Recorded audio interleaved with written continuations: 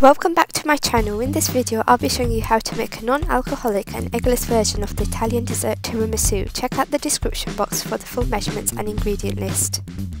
Begin by making a strong cup of coffee, or you can also buy a cup of espresso coffee to use in the dessert. I've used 4 teaspoons of coffee and I'm going to add in 2 teaspoons of sugar. You can adjust it according to your taste, but just make sure you don't make it too sweet, and then give it a good mix and leave aside to cool down. Meanwhile, in a separate bowl, add in the double cream and just give it a quick beat just to incorporate some air. Once you've given it a quick beat, it should look like this. As you can see, it's not too thick.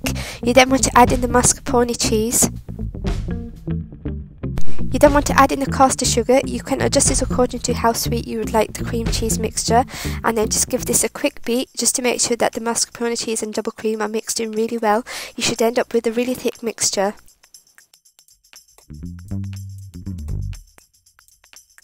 You then just want to scrape down the sides of the bowl and just give it a really good mix and then leave aside.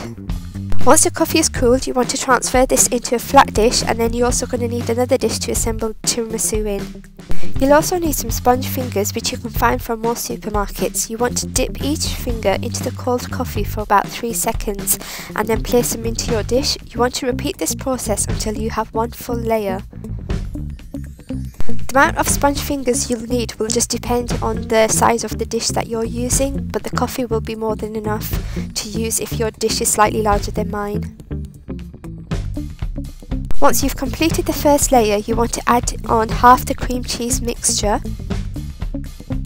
and then using the back of a spoon just spread this out evenly. You can press quite firmly just to make sure that you get the cream in between each of the sponge fingers and to the sides, making sure that there's no air. You then want to dip the sponge fingers into the coffee again and then add a second layer on top of the cream cheese. Once you've got the second layer on, you then just want to add the rest of the cream cheese mixture on top. And like before, just using the back of a spoon, just spread this out across evenly, and then what you can do is you can run the spoon under some warm water and then smooth out the top for a nice finish.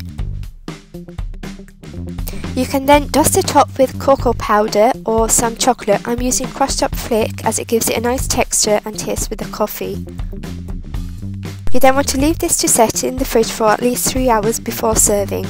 If you like this recipe, make sure to like, comment and subscribe to my channel. Make sure to press that bell notification so you can be the first to be notified about all my upcoming videos.